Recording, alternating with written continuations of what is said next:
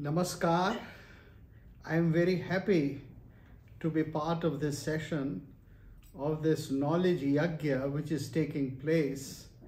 It's a very big effort which has been made to disseminate the knowledge systems of India, or rather what is called the Prachin Vidya of India, which is so essential to be fully understood in the present times. Now, I am going to begin with a Mangala Charan, Ganga Taranga Ramaniya Jata Kalapam, Gauri Nirantar Vibhushit Vama Bhagam, Narayana Priyamananga Madapaharam, Varanasi Purapatim Bhaj Vishwanatham. Varanasi Purapatim Bhaj Vishwanatham. It is only appropriate that when we talk of the Natya Shastra, that we remember Shiva or Nataraj, because he is the one who gave the very science of Natya to be performed with all the Angaharas and beautiful things on the stage.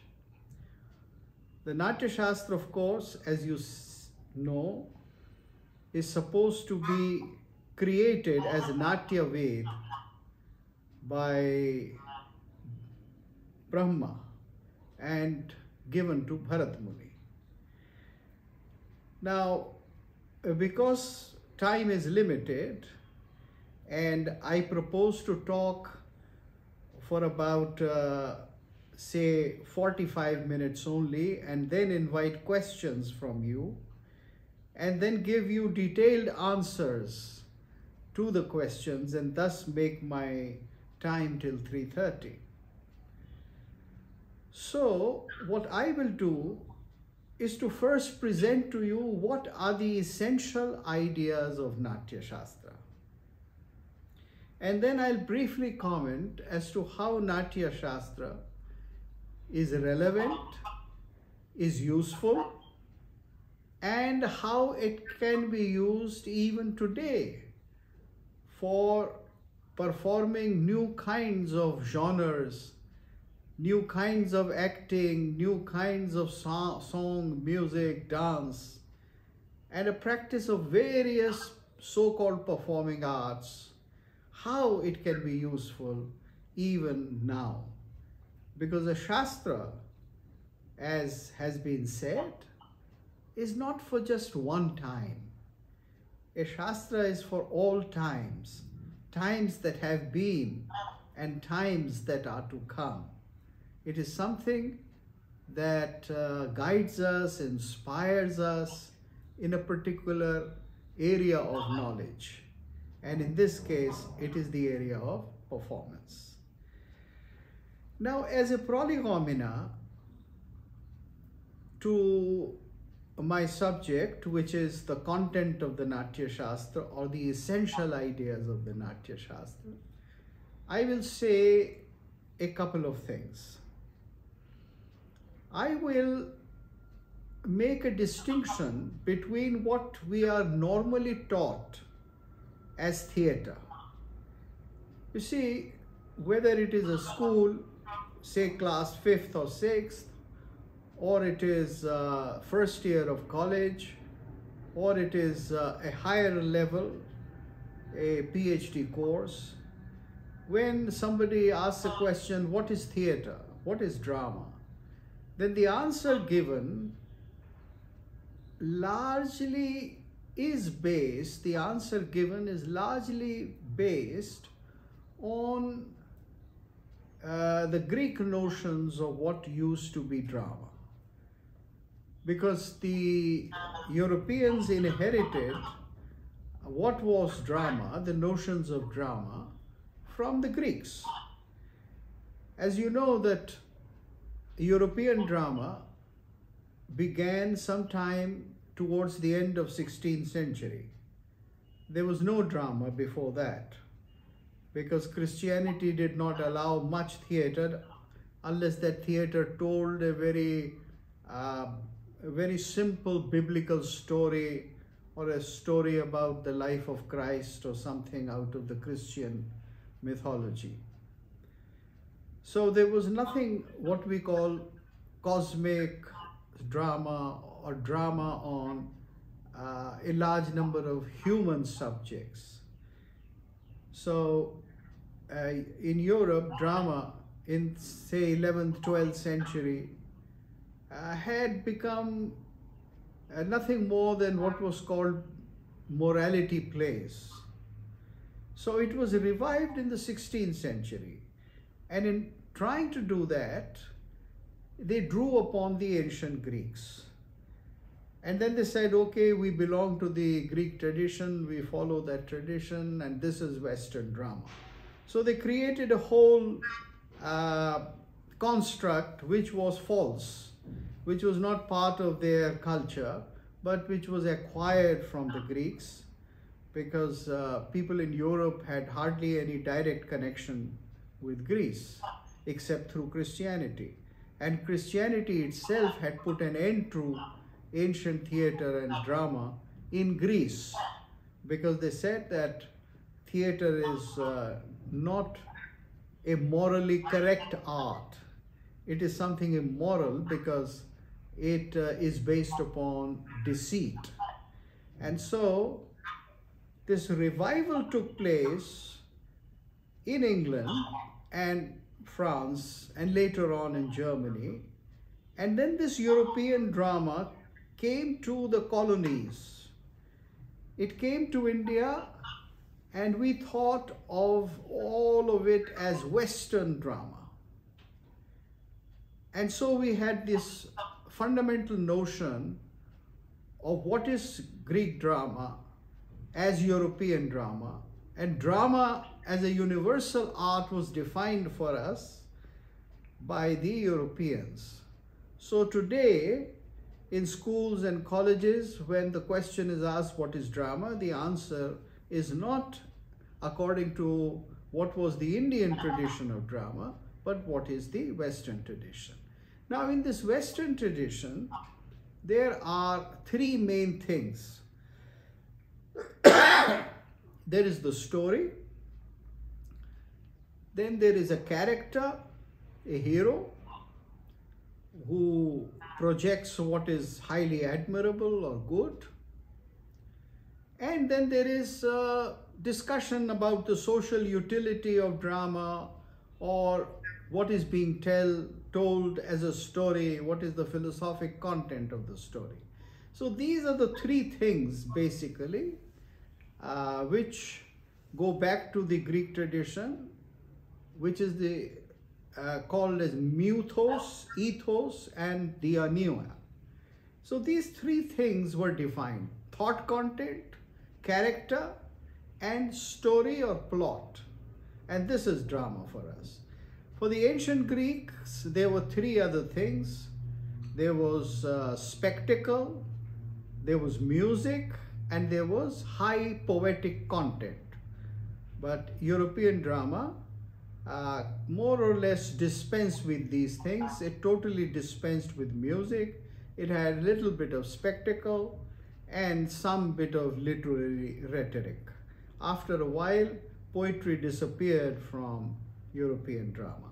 So this is what is taught to us.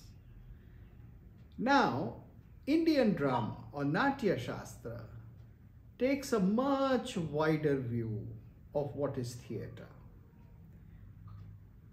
So, what is then the Indian view or the Natya Shastra view of the content of the fundamental notions that make up drama? What is theatre? If that question is asked to somebody who is steeped in the ancient tradition, theatrical tradition of India, then how would he answer? And where would he get that answer? And where would he draw upon?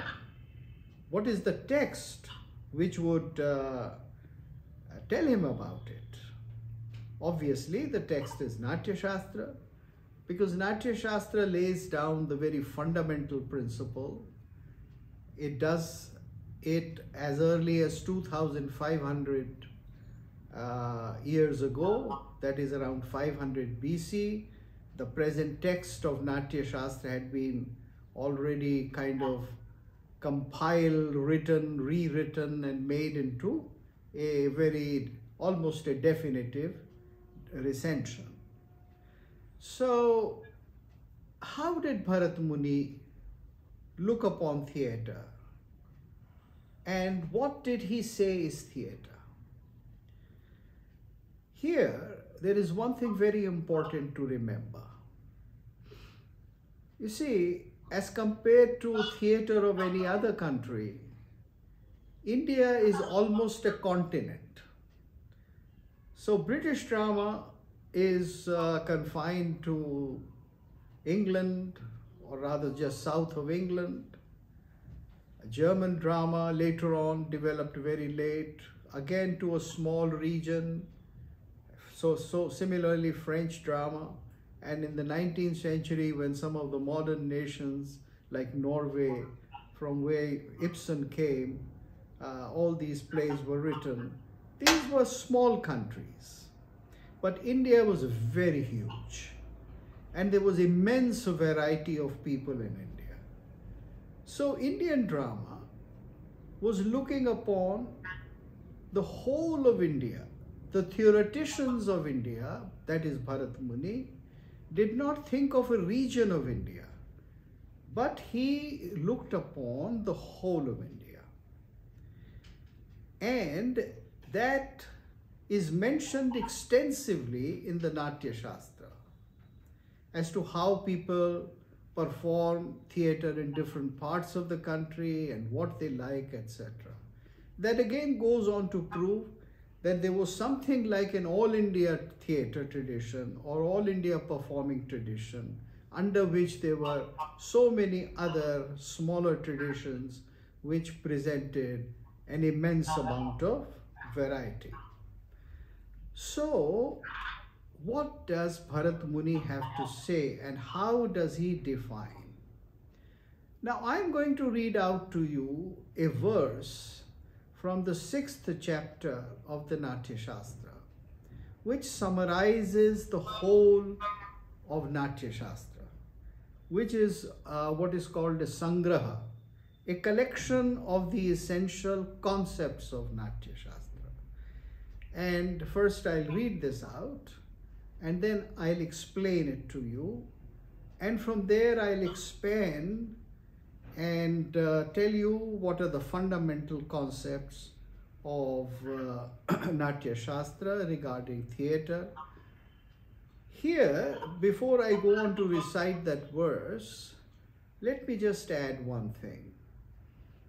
You see, in the Indian tradition, theatre includes poetry, it includes music, it includes dance, it includes even acrobatics.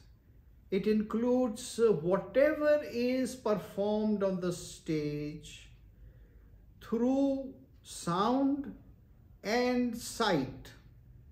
Drishyam cha shravyam, that which is seen and heard. So, theatre was defined as something which is seen and heard at the same time. And it is a unique art because in all other arts, either you see something or you hear something. You hear music, you see sculpture, you see painting. But in theatre, you see and hear at the same time. So whatever is performed by human body, a single person or a group of people, whatever is performed in the performance area or the stage, is theatre, is Natya.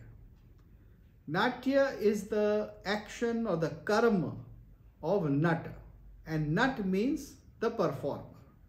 Don't go after the very limited word nut today. Today nut means an acrobat, but no. In Bharat Muni it meant the performer, the great performer, who is able to perform all kinds of things, old, new, and even look into the future genres and the future styles. So, what is theatre? Now there are 11 things which are enumerated as the essential contents of theatre or performance.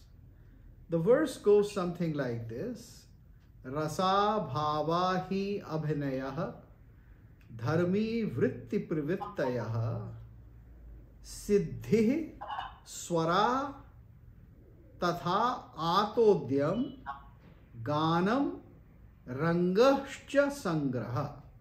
So there is this collection, this sangraha of 11 things: rasa, bhav, abhinay, dharmi, vritti, pravritti, siddhi, swaraha, atodya, gan, and rang. So these are the 11 things. Now, let me go through all these 11, but not in the same order as it has been stated, not in the order of statement, but so that you understand a few things more clearly, and then we go on to the finer things. Now, the most obvious thing is Rang, or the performance space, theatre house. Theatre house is an essential element of performance. Here the question arises, what about an open theatre or open space? Well, there were open spaces in ancient time, and one of the theatrical houses mentioned in the Natya Shastra was most probably and entirely an open space, the triangular theatre. But remember, a theatre place doesn't have to be always an enclosed or a space which has a roof upon it. It does not have to be all the time a Natya Griha or a theatre house. So anything which is designated and marked as the boundary where the performance is being done is theatre space. There are two essential elements, the performer and the audience. So in that boundary, in that area where the performer acts and where the audience sees the performance, that whole thing is Ranga. Now, in ancient times, they had all kinds of Ranga. Here, a very obvious question arises. If there were theatre houses in ancient India, then why don't we have succeeded so far in excavating one?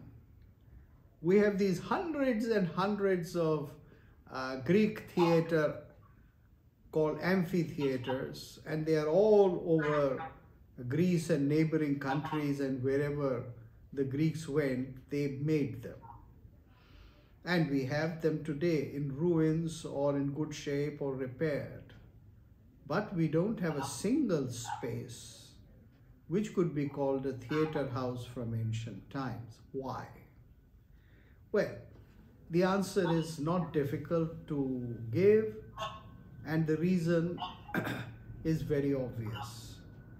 Whereas the Greeks made their theatre houses, not initially, but in the later stage of development, in stone.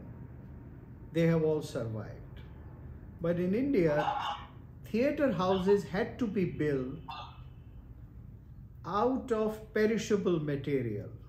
That is, out of grass, out of earth, out of bamboo, out of all kinds of things which are not going to last for very long. Number one, this was the reason. Number two, there was a tradition that a theater house is to be built for a particular performance. Just as a Yagyashala is made for a particular yagya. You don't make a Yagyashala for all years to come. Now, of course, they are making them, but in ancient times or till very recent times, you always made a Yagyashala or a Yagya home or a Yagya graha only when you wanted to perform a Yagya. Similarly, a theater house was made in ancient India when a performance was to be held.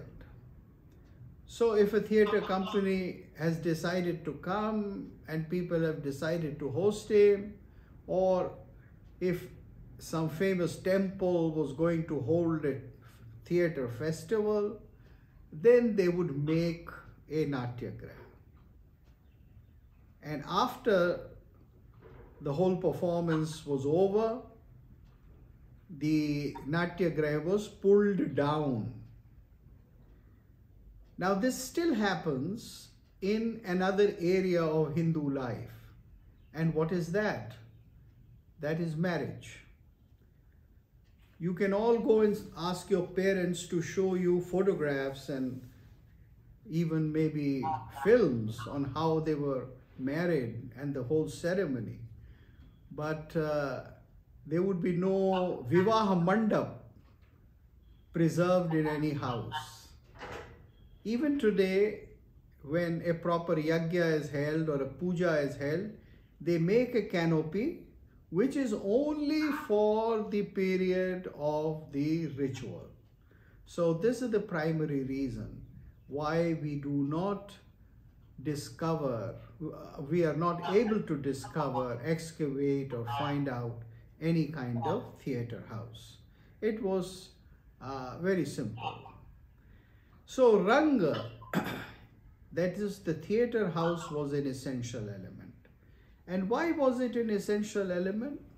Because in theater house you can reserve the right for entry. You see, theater is a place where many things are said. And many things are said which quite often some people don't like. And when they don't like, they can disturb a performance. Everybody doesn't like freedom of expression. And everybody doesn't like any kind of a criticism or a satire. So you need an enclosed space. And the Natya Shastra tells a story you can read in the first chapter of the Natya Shastra story as to why this enclosed space where the right of entry was reserved was made, and it was called the Natyagraha. Now, Ranga is one of the essential elements, as I explained. Then the other elements which are of a finer nature were also considered to be essential part of a theater performance. For instance, musical instruments. Musical instruments are given a very special status. Musical instruments are essential to any theater performance. And there were 4 kinds of musical instruments. The strings, that is the harps, then the percussion, then the flute, and solid instruments, which like gamelan type of instruments. You know, you have gamelan in Indonesia today. So these were the instruments which were essential. If instruments are essential, if they are going to produce notes, swara and tala, then somebody is also going to sing to it. As a matter of fact, when Natya Shastra mentions the musical instruments or atodhya, this is an ancient word for it, then in an instrument they include the human body. So when you sing, it is through your throat, through your body you sing. So your body is an instrument. It is called Gatra Veena. That's why they say, okay, essential thing is musical instrument, atodhya, as another element. So I'm trying to go in the reverse direction, Rang, then atodhya, then there is this element called Gan. Now Gan is a particular kind of song. It is not just any song, but a particular kind of series of songs which were called Dhruva Gans. Now Dhruva songs were very special in ancient performance. They disappeared sometimes in medieval times from Indian theatre, and they are not to be seen in any surviving form today. What were these Dhruva Gans? Dhruva Gans were songs which were sung on 5 occasions in theatre. A song was sung before an actor made an entry. That was called Praveshaki Dhruva. Another song was sung before the actor was about to make an exit. A third kind of song was sung if somebody swooned on the stage. Fourth kind of song was sung if there was some very bad news or a kind of news or an act which caused immense disturbance in the story. And then the fifth was a kind of soothing song to soothe your emotions. Now these songs were constantly used on these 5 occasions. What this indicates is that today we think of theatre as an uninterrupted continuum of dialogue. We are used to theatre as dialogue, one dialogue after another, one character speaking after another. But in classical Indian theatre, this was not the case. As a matter of fact, dialogue came in, but along with dialogue, constantly there was music. There was group music, there was music along with dance, and there was what is now called background singing. So music played a very important role. And these Dhruva songs were part of the creation of the emotional experience of theatre. So a song was sung on, let us say, the bright sun, if a great hero was about to enter, if a great tapasvi or an ascetic was about to enter, then a song would be sung and there would be dance to it also. It was not just a song. It was a song sung and somebody would dance to it. And when this pada, when this song was sung with a particular meaning describing the sun, then you could anticipate the appearance of a great ascetic like Durvasa, Narad, or somebody. This was one of the convention. So Dhruva Gan was an essential part of it. Swara. Swara does not mean only Sarigama Padhani. Swara means whatever was produced by the human kantha or by the human voice.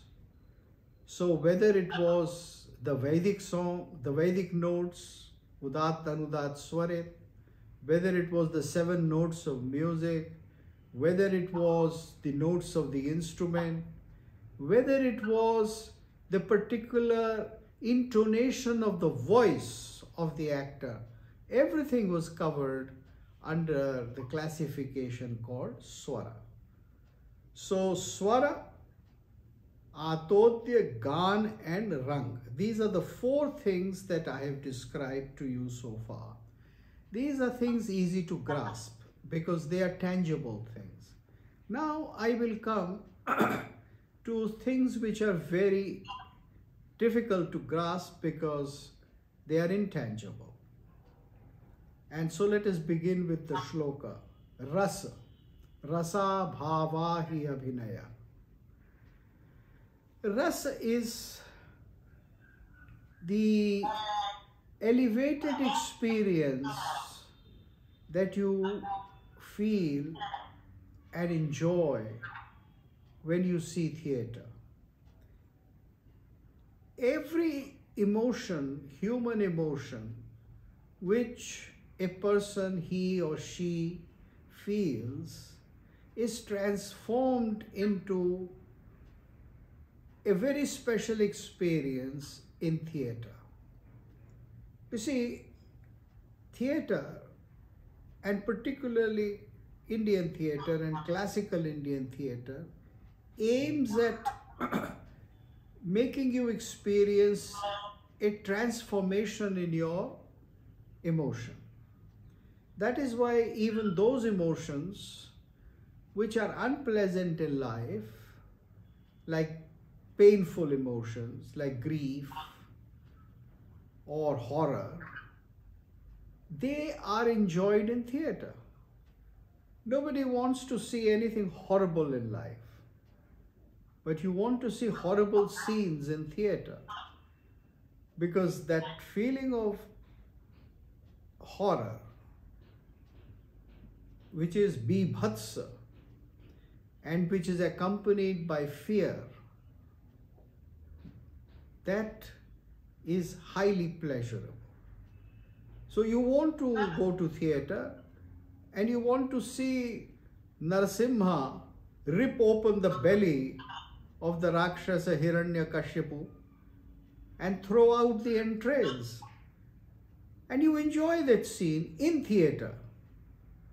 So this capacity to transform what is horrible in life or what is very painful otherwise in life,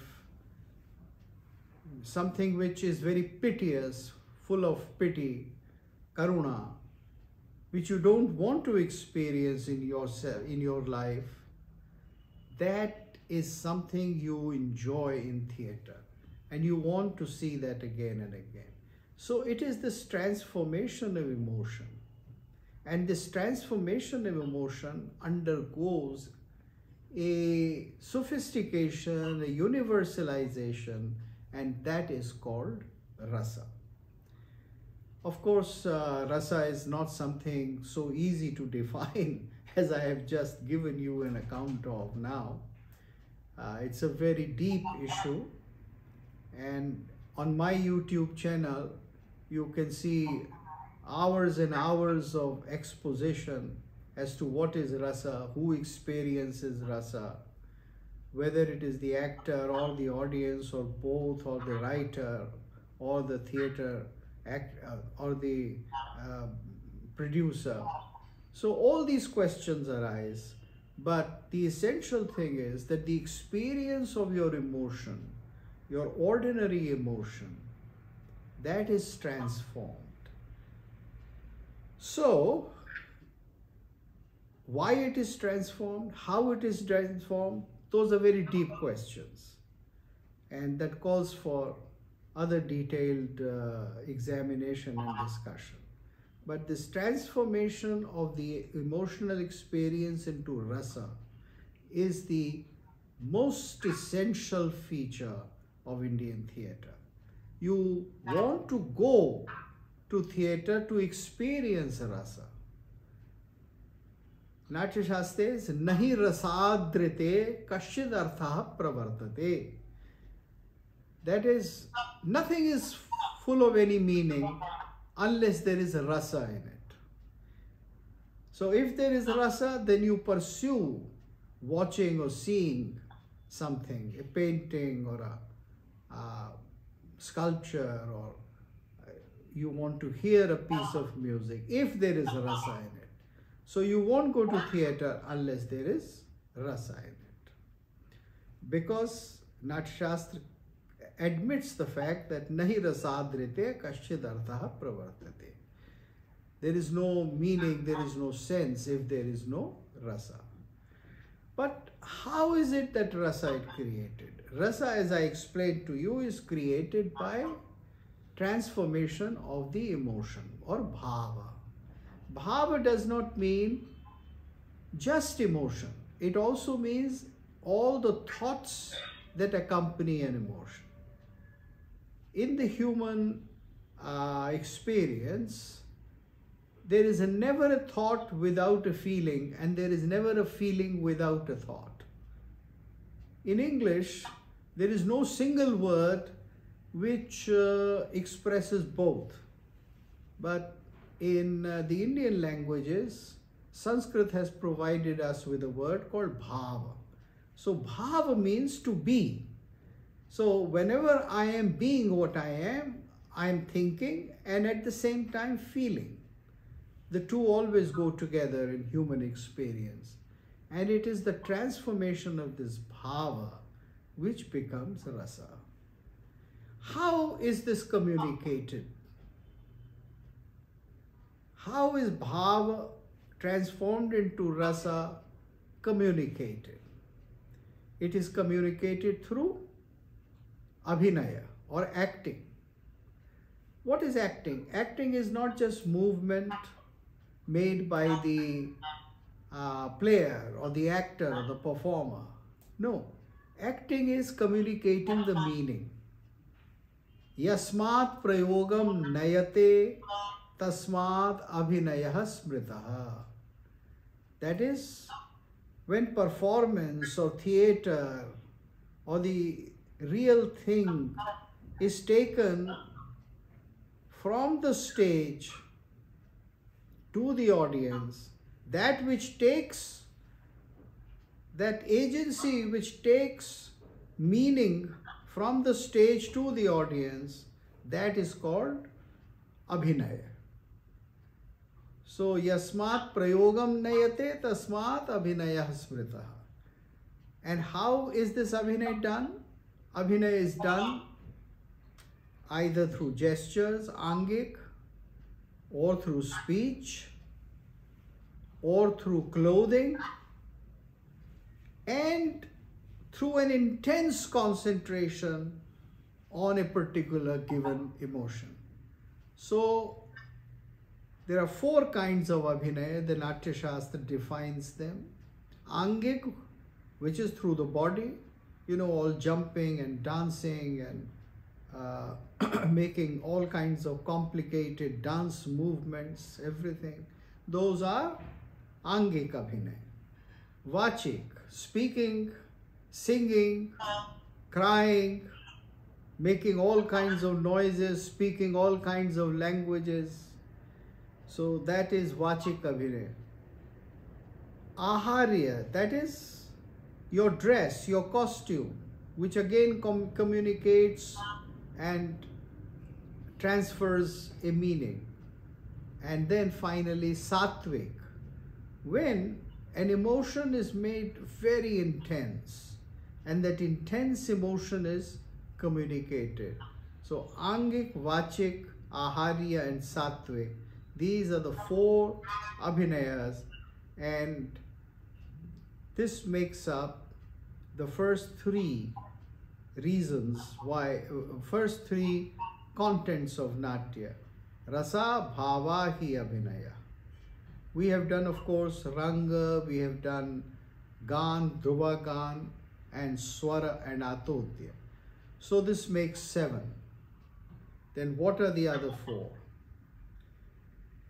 Now, in theatre, you know, there is a distinction between things which are seen only in the theatre house. and things that come on the stage, but they come from the world outside theatre, or what is called lok, or what is normally called in English life. So what is seen in life, or what is seen in the world, or loka, and that which follows the discipline of loka is called lokadharmi.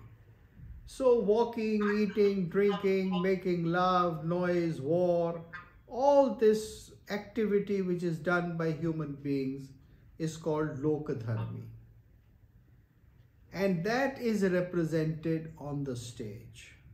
A story which is either a love story or a war story or a story of some kind of plotting, that which is seen in our life is brought onto the stage, and that is called lokadharmi. Then there are things on stage which are not seen outside. So these very complicated movements of the hands, the nritta hastas, khatka mukha, pataka hasta, all of them, they are not seen in life because they are highly formalized languages of the theatrical expression. This is seen only on the stage. It's not seen outside. Or a very special way of walking, a very highly conventional way of dance-like movement. These are evolved as art forms for stage performance only. And they follow the dharma, the nature of performance, and therefore they are called natya dharmi. So theatre is always a combination of what is seen in life and what is represented on the stage as transformed into a theatrical language. This combination is a combination of lokadharmi and natya dharmi, and the common word for them is dharmi. So Bharat Muni says that theatre, although it is an imitation of life, yet it is not a copy or a representation or a replica of life. It is life recreated in a different language, in a different method on the stage. So this is the dharmi. So rasa bhava hi abhinaya dharmi. Vritti. Now, what is this vritti? You see, Bharat Muni says that when you do a performance, when you use a particular genre, then there are certain things that you perform in that genre. For instance, let me take a familiar example. If you are going to enact a tragedy, then there will be very little laughter in there. You are not going to make jokes in a tragedy, because if you increase the content of laughter or satire, then it is no longer a tragedy. A tragedy has to be full of pathos. It has to be full of serious ideas, and there has to be a lot of grief and pity. Aristotle, of course, made it clear, a combination of horror and pity, right? Pathos and Helios, those two combine to make tragedy. Dharmi was a concept which was developed in India in order to further redefine as to what are the kinds of emotions that will be used on the stage. And they would be done according to different genres of a play. Whereas in the Greek tradition, there are broadly speaking only 3 genres: tragedy, comedy, and satyricon. Whereas in the Indian tradition, there were 10 genres. Some genres which represent the life of kings or life of well-to-do people. some genres which are full of satire, vulgar satire or sophisticated satire, some genres which are about city life. So in all, there were 10 genres or Dasharupakas. I don't have time to give you an account of them. In order to represent those genres, you chose certain emotions. And that was called vritti. So if there was a romantic play, then there would be a lot of song and music and dance and humor and similar emotions which would make the play, the love play or a comic play, successful. And if it was a play of conflict or of grief or of death, then you would have pathos, you would have many kinds of emotions which invoke horror or which invoke pity. So this method of choosing emotions and how much for a particular genre, this was called vritti. Now India was a huge country. So Bharat Muni said that you must keep in mind the tastes of different parts of India. People in the south like a lot of song and dance, so when you go there, perform a bit more of that. If you go to the east of India, then make your plays a bit rhetorical. If you go to the north, let there be more of fighting in it, because people by and large are of a combative nature in North India. If you go in Western India, then have a combination of all these. So that was called pravritti. These were some of the essential directives which were laid down. So rasa bhava hi abhinaya dharmi vritti pravittaya. These are the 6 elements which were given. Another very relevant thing which Bharat Muni calls as an essential feature of theatre is success or siddhi. He says that you must try to evaluate yourself and find out if your play has been a success or not, if there has been siddhi. So people will reward you, they will clap, they will welcome you, they will offer you garlands, they'll give you prizes and all that. If you have made a horrible performance, then they'll, throw stones at you, or they will shout, or they'll boo you out. So you will know whether you succeeded or not. Now it is easy to know if you succeeded with your earthly audience. But Natya was supposed to be performed not just for the earthly audience, but for the gods as well. And therefore they said that you must please the gods. But how would you know that gods are pleased?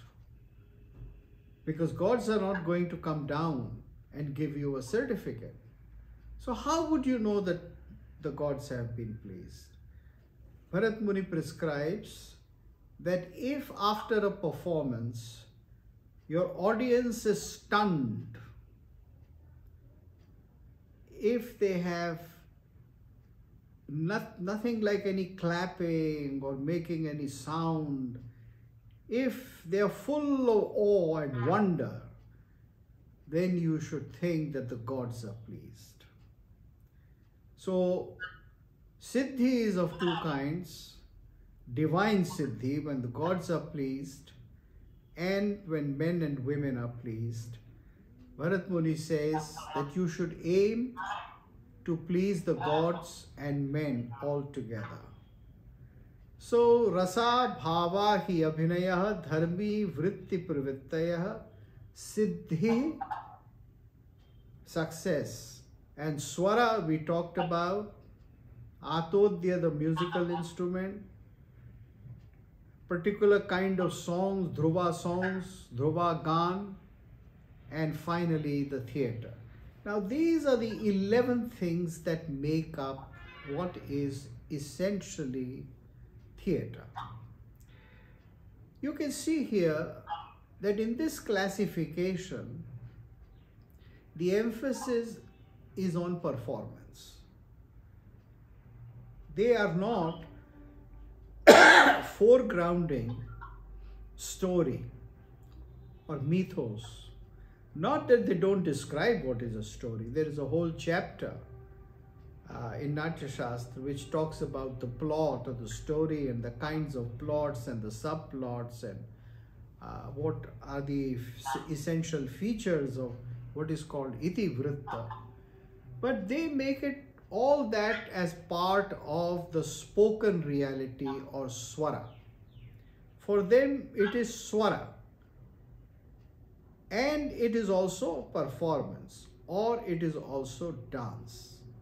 So gesture, speech, everything would fall somewhere or the other in these 11 elements, and that would make up the essential features of theatre.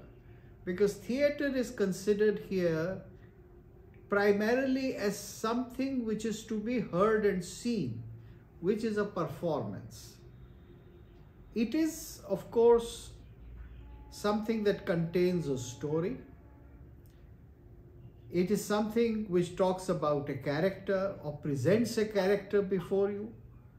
Obviously, enacting the story of Rama and enacting the stories from Mahabharata and various Puranas, they are the essential content of Indian theatre, traditional theatre, and all those characters are there.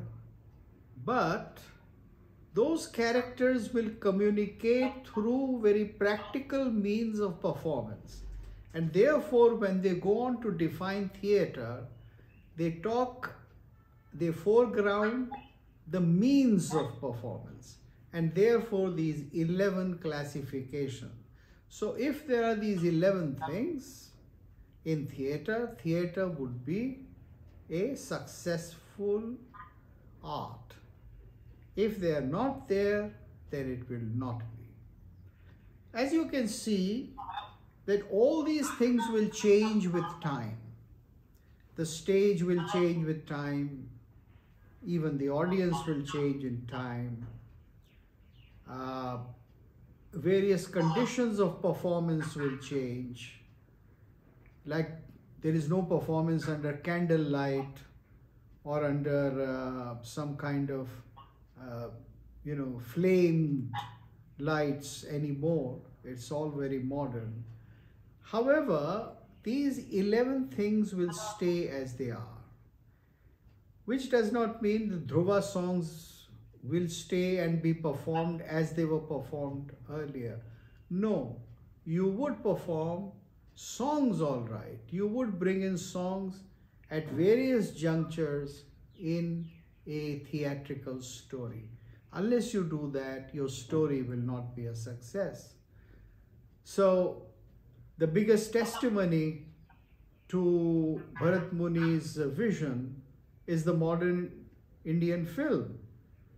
The modern Indian film in whatsoever language, Tamil, Hindi, Bengali, Marathi, they all need music, they all need songs. And for those who are raised in the West, very often those songs are like interpolations which can be just thrown out. But for the Indian audience, they do not consist of something as extraneous. They are essential. So an essential song is something which takes the story forward.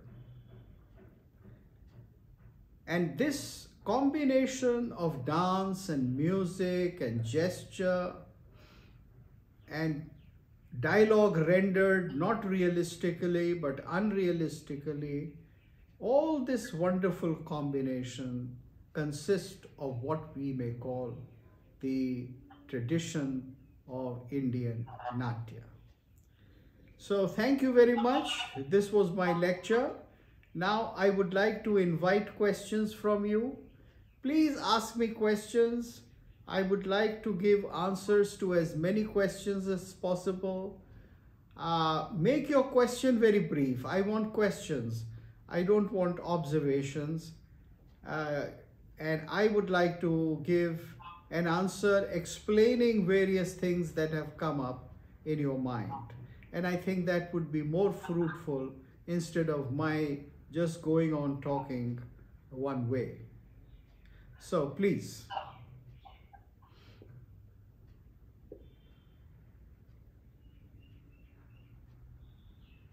Good afternoon, sir. Yes.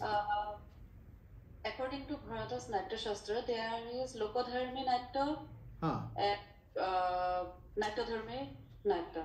Yes. And found also Mukta Mantra also there. What is Mukta Mantra, sir?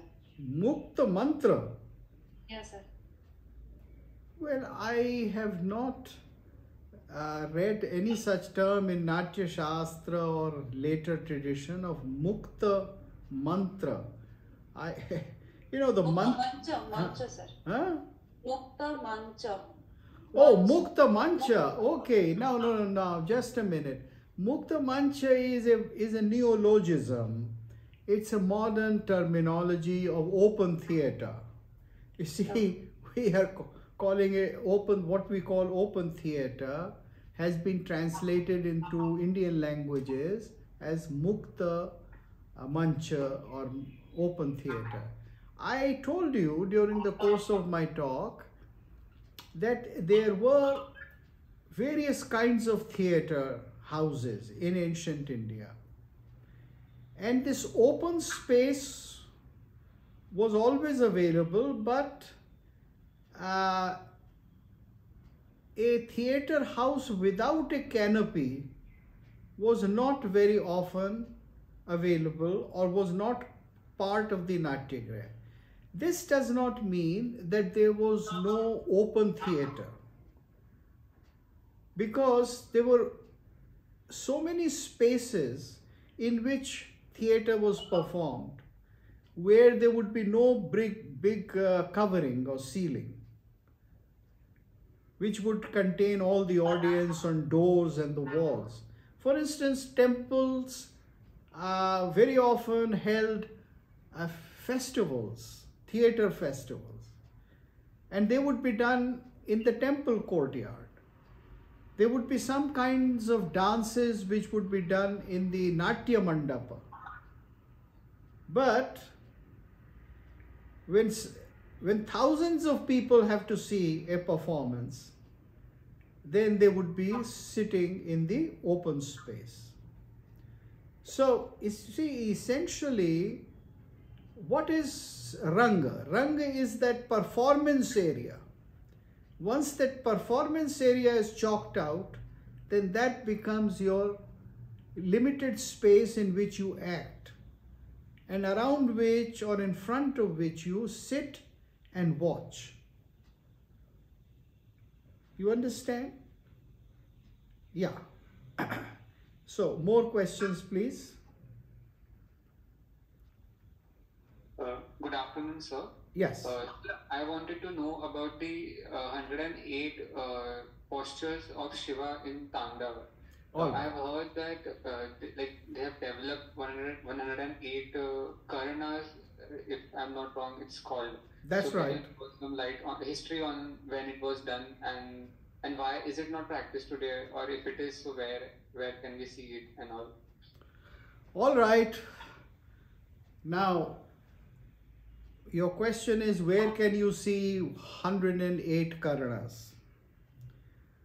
I don't know if you can see 108 Karanas in performance anywhere today. Like so many things which were done in ancient times, like Sthitapathya, like various kinds of Satvik Abhinay, they have been lost. But you still see a large number of Karanas, maybe 50 to 60 Karanas, still in the classical dance forms. So in Odissi, in Bharatnatyam, you would be able to see those Karanas. Now, what is a Karana? Karana is a combination of the way in which you hold your hands and your feet together. This is the definition of Karana.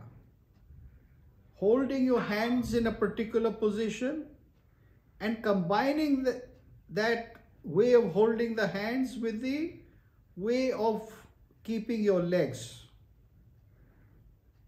So, Hastapad Samayoga, a particular position in which the hands are shown and combining with that a given position of the feet. That is a Karana. Basically, this is what may be called the alphabet of dance.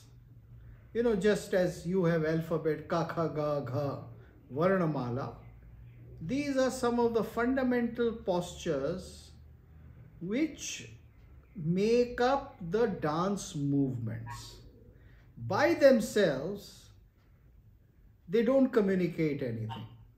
Just as a varnamala is something which transforms into a language, into a speech. But ka, kha, ga, gha, this is not language. They are a classification of sounds. Similarly, Karanas are a classification of postures. But these postures, when they are combined, then they become dance movements. So 2 or 3 or 4 Karanas combined to make one movement. These movements combine to make an Angahara, and these Angaharas are combined with various ways of holding and moving your hands, or moving your belly, or moving your neck. So this movement of neck or just the belly or hands is called Rechaka. These are the various constituents of Natya. And this is still preserved very beautifully. I would say almost 70 to 80% of the art form is still preserved in Indian dance. So if you go to see Indian dance, Bharatnatyam, you would see this. You would see the hand positions, you would see the body positions. This is Karana in action. Now, as alphabets or as Varnamala of dance, the Karanas were also engraved on some temple walls in various places in the temples. And it seems that from 7th century, 8th century onwards, they were done in India and outside India, wherever there was an impact of Indian dance. So in today's Cambodia, Indonesia, etc., there are temples where the Karanas were engraved, and you can see them as sculptures. But this is the language of dance, and it is still preserved. And you can see them in dance. Now, when you are seeing a dance, then in order to figure out what is that Karana, you would have to undergo a special study and maybe do a bit of dance yourself, isn't it? So this is how you can learn about it. Does that satisfy you in any way? I hope it does. Yes. The gentleman who raised his hand. Yes, okay, please. Sir, can I ask? Yes. Okay. Sir, dance and the Natyakala also has a certain context. Earlier we used to have the Rajas, we used to have the temples dance and all that, but now the world has changed. So whether Natyakala also need to change, and also since we have a Shastra around the Natya, they still were not able to make a big mark in the world, because you see the Oscars of the world, they do not come to India. So what is really happening around, and how can We talk about India as a Vishwaguru, but what is the future? What we should be doing now? Because I am not very impressed that हम साहब ये थे. हमें तो ये देखना हम क्या हैं और क्या हो सकते हैं. हाँ. जी. तो उसमें आप कुछ प्रकाश डालें इस विषय में तो. You know, you have asked me a question about Oscars. You have asked me a question about a prize or a recognition given by about American, European film world. And why don't they give Oscars to India? Now, my answer to you is that I'm very glad that they don't give Oscars to India. And I don't want a single damn Oscar for any Indian artist. Because I don't want a patronization of definition of art as seen in Hollywood.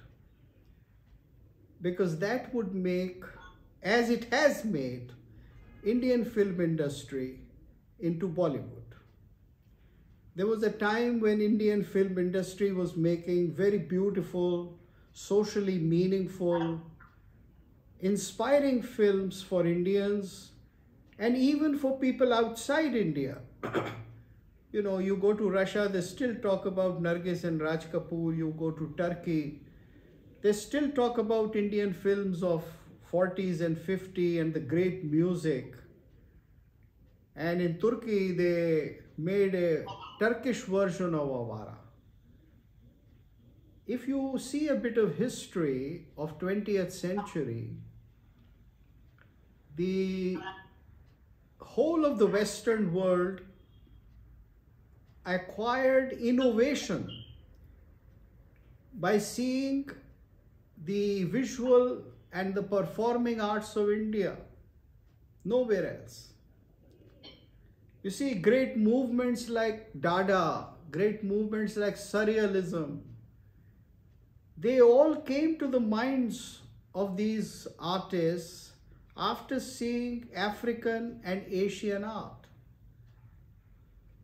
Now, you see, your question is concentrated about the approval of the modern European and American business interest and definitions of what is a film and what is theater and what is theatrical form. But India will never get an approval because India is not going to make any film which would satisfy Hollywood. And why should India make a film? India should make a film which is in their own tradition, which is something which is for the Indian people and which continues with the art forms of India. That is what people in the West also, the perceiving people, the innovative people would watch. I don't know how much you are aware of the great impact that Indian music had in 40s, 50s, 60s and 70s in North America. The whole counterculture movement and freedom of Western music from European white music to include the whole multiplicity and diversity of American life based on their music was inspired by India. It was Pandit Ravi Shankar and Ali Akbar and great performers of India and dancers who transformed their music and transformed their what is called popular music. This popular music did not exist before 1960. It started with Beatles. So I think if we correct our perspective and if we acquire a greater faith in our capacity to innovate, then we would not only please our people, but we will please people all over the world. And this is something which we have already done. You see, Indian films, Indian dance forms, Indian art forms, they are appreciated all over Africa, all over Middle East, all over Russia and the erstwhile Soviet Union countries. There is a massive appreciation of it. So I think modernity should not be defined in terms of what is happening in Hollywood, or let us say in some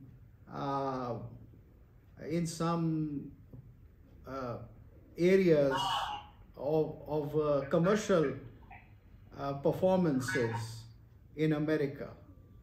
And you would be happy to know that since 70s and 80s, in the theater arts, there have been a large number of people who have brought new kind of theater in the West. People like Richard Schechner, Eugenio Barba, Grotowski. Where did they all learn from? They learned from India. Richard Schechner came to India and saw the Ram Leela of Banaras, and he developed what is called environmental theater, the theory of environment. Grotowski, he came, poor man's theater. Eugenio Barba. All these people were inspired primarily by Indian arts. So we have already done a massive impact, and I think it is through our art forms, our traditional art forms, that we can really transform the world again. And first we can transform ourselves. That's my answer. Sure, sir. Thank you. And I just want to add one small thing, that wherever there is a fusion and wherever there is a new technology, like you see the RRR movie, it is creating a big impact in the West. Like they were first released on Netflix, now there was a demand that released in the theaters. So wherever there is a somewhat of modernization of what Indian thing. Just 1 minute, just 1 minute. Let us not confuse between art form and technology. You see, technology, whether it is a mobile phone or it is some kind of a distribution channel like OTT and all these things, Netflix, etc., they are pure technology. They are not art forms. They are selling your art, whether it is Indian art or African art or other art. They are popular for very different reasons.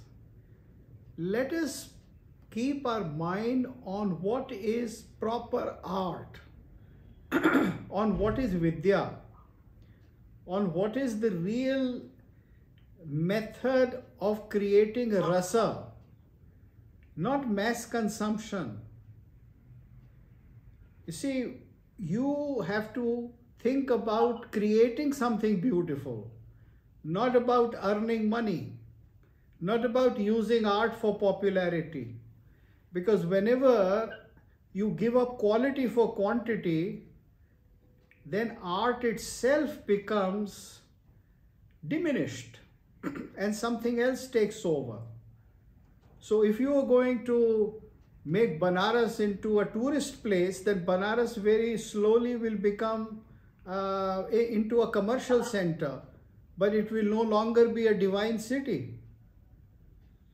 If all Hindu temples are going to be transformed into great tourist destination, then they would all become museums. They would not be Hindu temples. They would be something like what you have in Indonesia, the island of Bali, which earns a lot of money on its Hindu face, but it is not Of course, it is a living tradition there, but people just go to watch it. So I am talking of reviving tradition for present needs here, for recreating and refurbishing our present day Natya in India, in different languages of India. Natya in ancient times was also multilingual. Unfortunately, we have started calling it Sanskrit Natya. And some of the famous Pandits of India have designated it as ancient Indian theatre, as Sanskrit theatre. This was something which was begun by the Europeans as classical theatre, Sanskrit theatre. And then it was continued by Sanskritists of modern times. But ancient Indian theatre was a multilingual theatre. Every play used to have 6 to 7 languages. Sanskrit was only 10% or 5%. So a great revival has to take place in India, in Indian art, specifically in Indian theatre. And that will be on ground. Our mind should concentrate on creating something here for our people. If something beautiful comes up, then we will enjoy it, and the rest of the world will also enjoy it. I have a very different view, but this is my view anyway.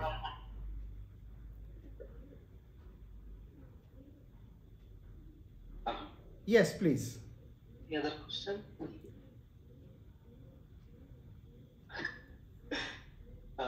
We are grateful to you, sir, for this impressive and enlightening talk. Thank you very much, sir. Well, I'm delighted that I had this opportunity given to me, and I would end up by saying that I have nearly 200 hours or 250 hours almost of videos on theatre, particularly on Natya Shastra, on my channel, YouTube channel, and you can go and watch them, and almost every detail has been thrashed out and detailed there. So thank you very much. Thank you, sir. Dhanyavad. With this, we are closing the session. Yes. And